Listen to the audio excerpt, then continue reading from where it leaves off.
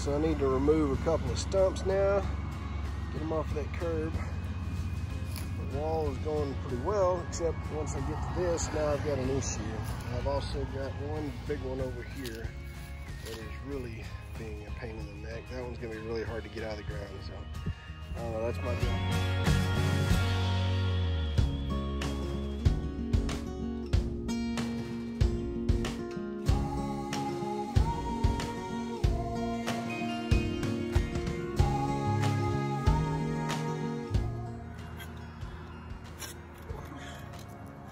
Oh, there you go. It's not my kid, is it?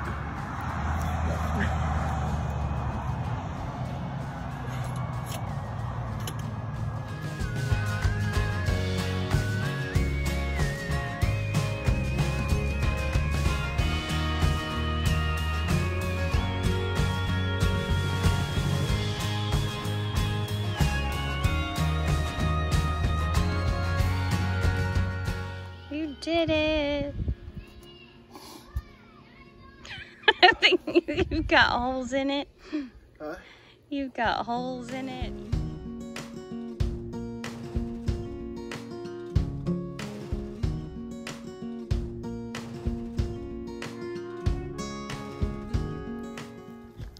Hey y'all, so back about September, I started talking to fence companies because I need a fence to go around my property all the way down here and back behind those little metal sheds that you can see down there.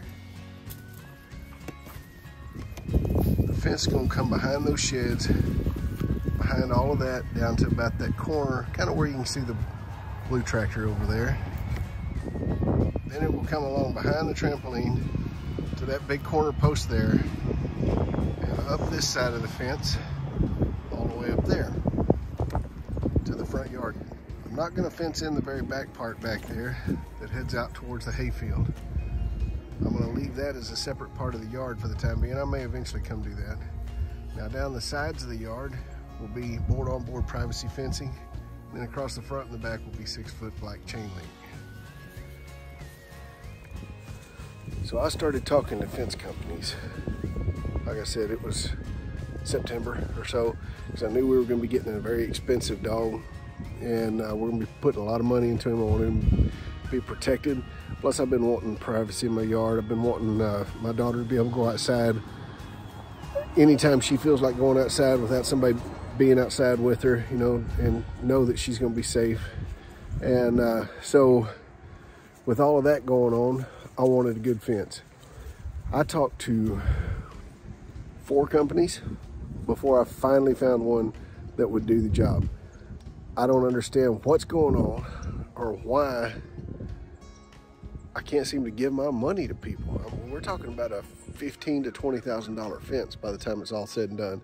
And I was having a hard time even getting people to come out and give me a quote.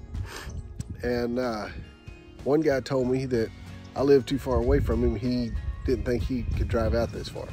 Well, his company's 18 miles from my house, and 18 miles from me, and a $20,000 fence is not worth driving out here for. Man, how do these people survive? I don't understand it.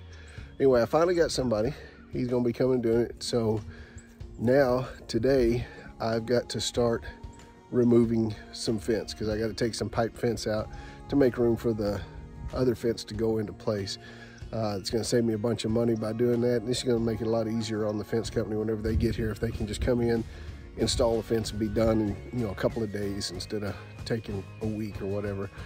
Like I said, I started this process way back in September trying to get a fence put up, because I knew we were going to be getting the dog on October the 31st, and here it is December the 3rd, and I still don't have a fence, and the guy's not gonna be here till probably the December the 14th or so to start the job. So now I'm getting to do most of this stuff in the cold.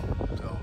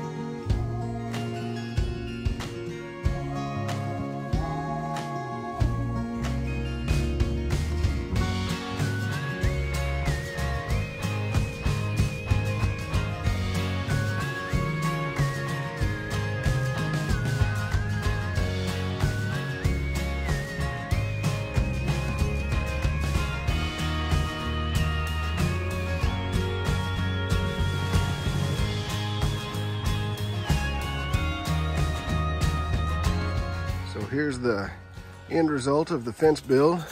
It's finally done. I know it's taken me a while to get this video out, but we've had a lot of things going on around here and I just haven't had a chance to complete the video yet.